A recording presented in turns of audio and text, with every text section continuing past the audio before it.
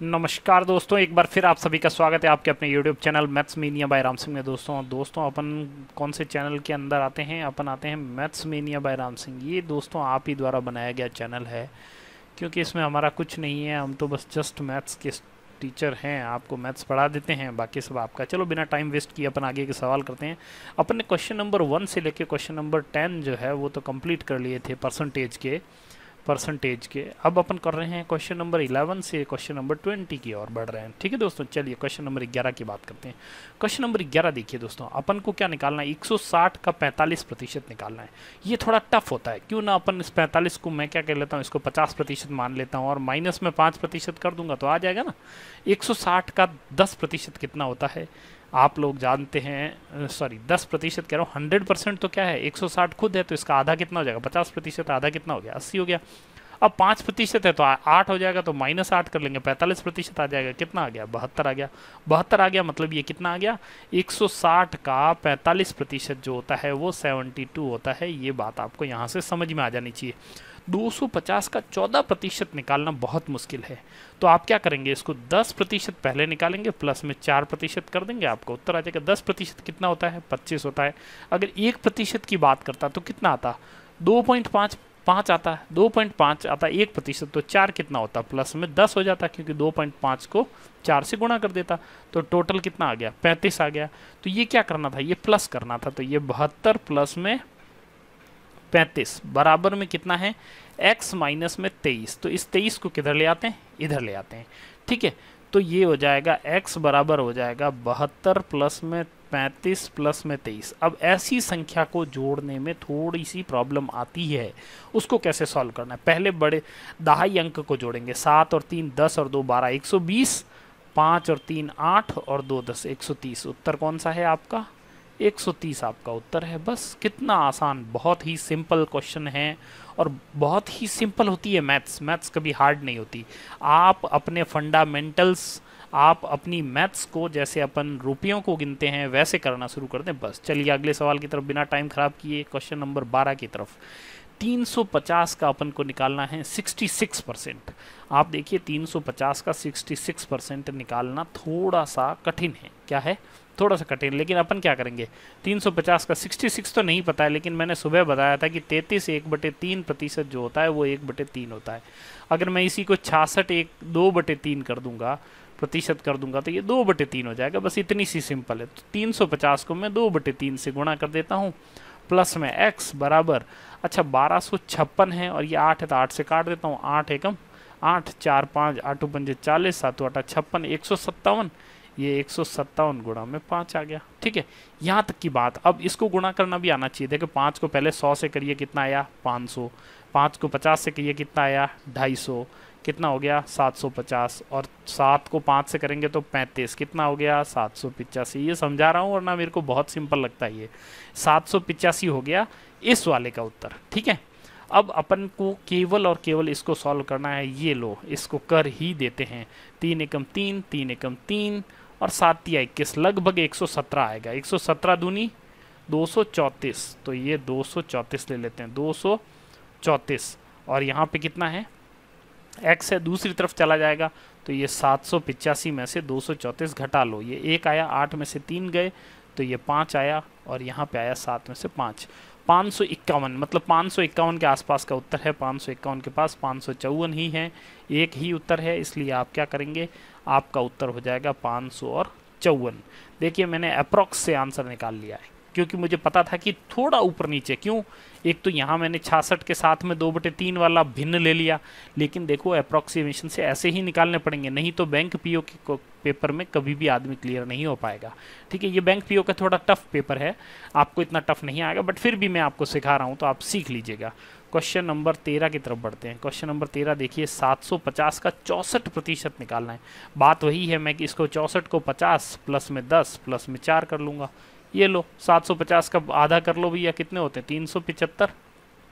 ये 375 हो गया। अच्छा इसमें 10% निकालना है तो कितना हो गया? ये 75 हो गया, तो कितना हो गया? 450 हो गया। अच्छा इसमें 4% निकाले, एक कितना है? 7.51% है, गुणा 4 करोगे तो कितना हो गया? 30 आ गया। तो ये प्लस में 30 कर दिया तो कितना हो गया? 480 हो गया। लो जी, मेरा इस पूरे का उत्तर कितना हो गया? 480 बटे में 4 है तो 4 एकम 4, 4 दूनी 8 और 0 बराबर में x बटे में 5 है, 5 इधर गुणा हो जाएगा, 12 को 5 से करेंगे 60 आएगा, 600, तो x बराबर कितना आ गया 600। आपका उत्तर कौन सा हो गया? Option number D. बड़ा सिंपल है, बड़ा सिंपल है और बड़ा सिंपल है दोस्तों। चलिए क्वेश्चन नंबर 14 की तरफ बढ़ते हैं। क्वेश्चन नंबर 14 देखिए, 3600 का 7 बटे 9 कितना होता है? ये लो 400, कितना हो गया 400 हो गया, ठीक है। अब 45% क्या होता है? मैंने अभी थोड़ी देर पहले बताया था 45, या मैंने शायद सुबह वाली क्लास में बताया होगा। 45 को मैं क्या लिख सकता हूँ? 5 से 9 बटे में 20 लिख सकता हूँ। ये बात समझ आ गई? अच्छा 35 को क्या लिख सकता हूँ मैं? 7 बटे में 20 लिख सकता हूँ। ये बात याद रखिएगा। तो 400 गुणा में 7 गुणा में 9 बटे में 20 गुणा में 7 बटे में 20, ये दोनों 20 और 20 से 400 होता है, ये पूरा ही चला गया। तो 7 7 49, 49 को 9 से गुणा करना मुश्किल है, मैं किससे करूंगा? मैं 50 से करूंगा। कितना आया? 9 पंजे 45, 450 माइनस मैंने कितना ज़्यादा लिया? एक ज़्यादा लिया। कितनी बार लिया? 9 बार लिया, तो 9 ज़्यादा लिया तो माइनस 9 कितना हो गया? 441। आपका उत्तर हो गया ऑप्शन नंबर ए आपका आंसर। कितना सिंपल, कितना सिंपल और कितना सिंपल। चलिए क्वेश्चन नंबर 15 की तरफ बढ़ते हैं। देखो नेचुरल है ये फिनोमेना, नेचर वाइज करो, आप आराम से करोगे तो आराम से मजे आते रहेंगे आपको, ठीक है। चलिए मेरे को दिखा 42 40, मैं 5 से पहले ही काट लेता हूँ। 5 8 बार 2 4 5 बार 8, सॉरी 8 पंजे 40, सही है। 1 मिनट 40 2 4 5 चौक 20 होता है। ओहो हो, ओह यहाँ गलती कर रहे हैं ना। 848 क्या हो गया? 848 आ गया, लास्ट में 4 बचेगा, 40 हो गया, ठीक है। 848 गुणा 3, तो ये हो गया 848 इंटू में 3। अच्छा आपको पता है 75% 3/4 होता है, गुणा में 25% 1/4 होता है। जैसे ही 4 आया मेरे को पता चल गया, 4 दूनी 8, 4 एकम 4, 4 दूनी 8। ये भी 4 आया तो मैंने इसको इससे काट लिया, 4 पंजे 20, 1 और 2, 4 3 12। 53 को जब मैं 3 से गुणा करूंगा पीछे 9 आएगा, सॉरी 53 को 9 से गुणा करूंगा क्योंकि ये 3 यहाँ पे बचा हुआ है, तो ये 53 इंटू 9, 9 3 27, 7 वाला आंसर है। 7 किस में है? 7 है 477 में, लेकिन 477 आएगा। 9 पंजे 45 सही आ रहा है। देखिए 9 3 27 का 7, 2 9 पंजे 45 और 47 बिल्कुल सही आ रहा है। पीछे जिसमें 7 वो आपका उत्तर, और ऑप्शन नंबर 477। मैंने वापस चेक क्यों किया? मैंने यहाँ 7 तो देखा, मैंने यहाँ भी मैच किया, लेकिन मैंने फिर भी चेक किया। क्यों किया? क्योंकि ये बैंक पीओ है दोस्तों, और यहाँ पर ये लफड़ा होता है, ये वाला आंसर मैक्सिमम टाइम आता है, इसलिए मैंने फिर चेक किया और आंसर लगा लिया। चलते हैं क्वेश्चन नंबर 16 की तरफ। क्वेश्चन नंबर 16 भी बड़ा ही इजी है। देखिए कैसे इजी है। अच्छा 240 का 5.6%, अच्छा 10% कितना होता है? 24। आधा 5% कितना होगा? 12 होगा। यहाँ तक की बात समझिए। 1% कितना? 2.4। अच्छा 6.6 निकालना है। पहले मैं इसका 6% निकालूंगा और 0.6 कर दूंगा उसको, ठीक है। 0.6 निकालना है मेरे को, ठीक है, ये याद रखना। 5.6 ना, पहले 6 निकालूंगा, तो इसको 6 से करूंगा तो आपको पता है 144 होगा। क्यों? 24 या 72 दूनी 144 होता है। 0.1 के बाद 14.6 हो गया। अब ये 6% था, 0.6 करोगे तो 1.44 आ जाएगा, तो प्लस में 1.44 आ गया। ये हो गया 13.44। ये आपका ये वाले पार्ट का आंसर आ गया। माइनस करना है 480 का 0.3%, 0.3 नहीं, अपन 3 करेंगे। ये लीजिए 480 है, गुणा में 3/100 लिखिए, 0 से 0 काटिए, 0 से 0 काटिए, ये 5 बार काटिए, ये 24 बार काटिए। 24 या 72 होते हैं, 72/5 है, 14.70 और 20, तो 5 चौक 20, तो पॉइंट कितने बार आया? पॉइंट आया 14.4 पे आया, ठीक है। लेकिन 14.4 आया आपका उत्तर। यहाँ से आपको क्या था? ये 3% है, ये कितना है? 3% है। आपको निकालना था 0.3, तो ये हो जाएगा 1.44। लो उत्तर तो आ ही गया। 1.44 यहाँ है, और ये माइनस करना था तो 1.44 ये इसके कट जाएगा, बचेगा क्या उत्तर? 12 बचेगा आपका उत्तर। और आपका उत्तर कितना आ जाएगा? इनमें से कोई नहीं। मैंने कहा था ना कई बार गड़बड़ हो ही जाती है, इस बार हुई। इनमें से कोई नहीं आंसर है इसका। चलिए अपन बात करते हैं क्वेश्चन नंबर 17 की दोस्तों। क्वेश्चन नंबर 17 देखिए दोस्तों, 980 का 12%। अब 980 का 12% निकालना मुश्किल है, मैं इसको 10 + 2% कर देता हूँ। आई बात समझ में? 10% कितना हो गया? 98। 2%, 1% 9.8 है, 2 हो गया 9.8, एक और हो गया तो ये 6 हासिल लगी, 1 9 9 18, 19.6 हो गया। लो 98 और ये 19.6 माइनस 450 का x% इधर ही रखो, कोई मतलब नहीं है। इसको तो अभी 450 का x प्रतिशत मैं ऐसे लिख लेता हूँ, 450 गुणा में x बटे में 100, 0 से 0 9 और ये हो गया 5। ठीक है, तो ये हो जाएगा, इसको छोड़ दो, बराबर में क्या है 227 का 30% निकालना है, तो ये 227 इंटू 3/10। 30% को क्या लिख सकते हैं, ये लिख सकते हैं 0 से 0 कटेगा तो 3/10 बचेगा। ठीक है, अब 10 है तो मैं यहाँ पॉइंट लगा देता हूँ, सिंपल है। अब पॉइंट लगा दिया तो ये भी गया। अब मेरे पास क्या बचा, 22.7 को 3 से गुणा करना टफ है, मैं 23 को गुणा कर लेता हूँ 3 से, ये आ गया 69। लेकिन मैंने कितना ज़्यादा जोड़ा, 0.3 ज़्यादा जोड़ा और 3 बार जोड़ा, मतलब 0.9 ज़्यादा जोड़ा, माइनस कर लूँगा 0.9 तो ये आ जाएगा 68.1।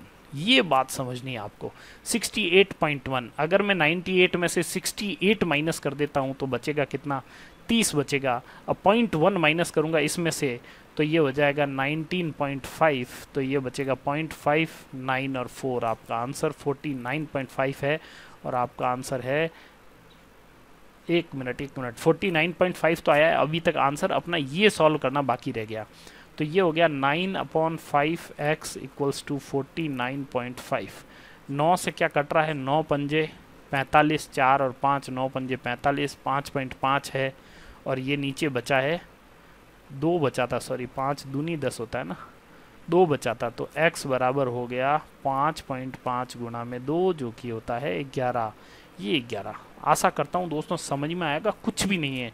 ये हौच-पौच इसलिए हो गया क्योंकि मेरे पास स्क्रीन बड़ी छोटी होती है दोस्तों, और आप पेन से करेंगे तो बड़ा, क्योंकि मुझे थोड़ा बड़ा बड़ा लिखना पड़ता है आपको समझाने के लिए, इसलिए थोड़ी सी मिस्टेक्स कई बार हो जाती है। जैसे इसमें छोटा भर जाता है ना बोर्ड, तो कुछ कन्फ्यूजन्स हो जाते हैं। ठीक है, चलिए अपन बात एक बार फिर समझा दूंगा अगर आप कहेंगे तो। चलिए क्वेश्चन नंबर 18 की तरफ बढ़ते हैं दोस्तों। क्वेश्चन नंबर 18 देखिए, क्वेश्चन नंबर 18 कह रहा है कि 550 का 18%। अरे 18 निकालना बहुत मुश्किल है, मैं 20 निकाल लेता हूँ। 10 कितना होगा 55, 20 कितना होगा 110, माइनस 18 निकालना है तो 20 माइनस 2 करूँगा, 2%। जब 20% 110 है, 2% कितना होगा 11 हो जाएगा, तो ये कितना हो गया 99 आ गया। इसका तो मैंने सिंपली निकाल लिया। ठीक है, बराबर, अब ये यहाँ प्लस का है तो इधर माइनस कर देता हूँ 99, तो 100 ही माइनस कर लो तो ये 44.8 हो जाएगा। यहाँ तक की बात क्लियर है, बहुत ही सिंपल था। अब 280 का x% निकालना है, 280 का x%, मतलब ये 0 से 0, ये 14, ये 5, यहाँ तक की बात समझ में आ गई, बराबर 14.8। अब 14 से काट लेता हूँ, क्यों काट लेता हूँ, मैंने ऑप्शन में देखा पॉइंट में नहीं है, मतलब आंसर आएगा तो परफेक्ट आएगा, पॉइंट में नहीं आएगा मतलब कटेगा। तो 14 तिया 42, 2 8, 14 दूनी 28, तो ये 3.2, तो x बराबर हो गया 3.2 गुणा में 5 जो कि होता है 16। आपका आंसर ऑप्शन नंबर डी है दोस्तों। आशा करता हूँ दोस्तों समझ में आया होगा। अपन चलते हैं क्वेश्चन नंबर 19 की तरफ दोस्तों। अब 1245 का 15.5% निकालना बहुत मुश्किल है। मैं एक काम कर रहा हूँ, मैं इसको 10% निकाल लेता हूँ तो 124.5 होगा। जब मैंने 10 निकाला इसका आधा कर लेता हूँ, 124 का आधा 62 और 0.5 का 0.25, तो ये 62.25 हो गया।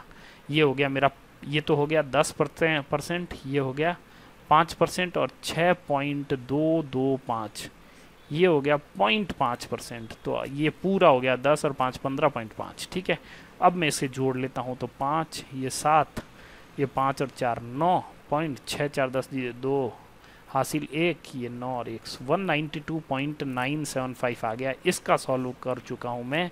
मेरे को 12.5 करना है 1458 का। ये चीज़ देखो, या तो 12.5 का मतलब क्या होता है 1/8, या तो आप क्या करो 1458 को 1/8, 8 का भाग दे दो, 8 एकम 8, 6 बचा 5, 8 8 64, 1 8 कटेगा नहीं, 8 8 64, 1 बचा, 8 18 8 दूनी 16, 2.0 8 दूनी 16, 4 0 5, ये आ गया 182.25। या तो आप ऐसे कर लो, या फिर मैंने अभी बताया इसको 2.5% भी ले सकते हो, और इसको देखो 10, इसको मैं ऐसे भी लिख सकता था 10% प्लस में 2% प्लस में 0.5%। अच्छा 10% कितना होता है 145.8। 2%, 1% कितना होता है, 1% होता है इसमें 14.8 58, तो 2% है तो 28, 29.16, तो ये 29.16। यहाँ ध्यान से देखना दोस्तों, बड़ा सिंपल है क्वेश्चन। और फिर आपके पास बचा 5, तो 145 का आधा कर लो। 145 का आधा कितना हो जाएगा, 22.5 और 50, 62.54, ये लो। इसको जोड़ोगे तो आपका 182.25 आएगा। अब इसको घटा लो, 192.975 में से 182.25 जाएगा तो कितना बचेगा देख लेते हैं। यहाँ 0 ले लेते हैं, तो ये तो बच गया 5, 7 में से 5 गया 2, 9 में से 2 गया ये 7, 725 जिसमें उत्तर है वही उत्तर है। आपका आंसर नंबर ए है 10.725। ख़त्म कहानी, इससे आगे अपन इसे सॉल्व नहीं करेंगे। चाहो तो 192 में से 182 घटाते 10 आता, लेकिन सब में 10 था, तो कौन सा आंसर करते, समझ गए। चलिए अपन चलते हैं क्वेश्चन नंबर 20 की तरफ। क्वेश्चन नंबर 20 क्या कह रहा है कि 530 का 20.3% कितना होता है। आपको पता है 530 का 20% करना है। 10 कितना होगा 53, 20 कितना होगा 106, ये 106, 3% निकालेंगे उसे 0.3 बना देंगे। 1% होता है 5.3, इंटू 3 किया मैंने, एक तो 150 हो गया और एक 9 हो गया, तो 150 और 9 159 हो गया। 159 और पॉइंट कितने के बाद 15.9, तो 1.59 हो गया। तो ये लो 1.59 हो गया, तो कितना हो गया 0.00 रहेगा ना यहाँ तो 106, 107, 107.59। इसको प्लस करना है, 225 का 16.8 निकालना है। वापस वही, अब इसको मैं 10 + 5 + 1.8 कर दूंगा, मेरा आंसर आ जाएगा। 10 निकालोगे तो कितना आएगा 225 का, ये आ जाएगा 22.5। अगर 5 निकालना है तो 11.25। अच्छा, उसके बाद में 2% निकालना है, तो 1% होता 225 का होता 2.25। ठीक है, तो 2% कितना होगा, 2% हो जाएगा 2.25, तो मतलब 4.5, ये हो गया 4.5। लेकिन इसमें से 0.45 वापस माइनस होगा इसमें से, इसकी बात कर रहा हूँ। क्यों होगा, क्योंकि अपन को 1.8% निकालना है, 2% नहीं, ये पूरा 2% निकाला है। ठीक है, तो इसमें से माइनस करके 4.04 आ जाएगा। बहुत सिंपल है दोस्तों, ये करके देखना। मैं यूँ देख रहा हूँ, मेरे सामने आंसर दिख रहे हैं मुझे, मैं निकाल नहीं रहा हूँ दोस्तों।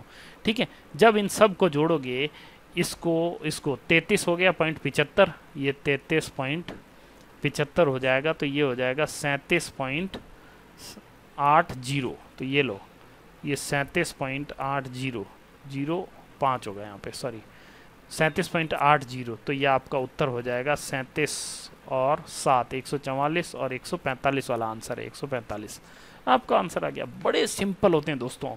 तो दोस्तों अभी के लिए इतना ही, फिर मिलेंगे अपन 10 क्वेश्चन के साथ। अपन 10 क्वेश्चन इसलिए लेके आ रहे हैं, एक तो वीडियो छोटा बनता है और अट्रैक्टिव बनता है, आप आराम से समझ पाएंगे दोस्तों। तो दोस्तों शेयर करते रहें, सब्सक्राइब करते रहें और इसी तरह अपने दोस्तों को बताते रहें कि इस चैनल पर अच्छे से अच्छे वीडियो मिलते रहेंगे दोस्तों।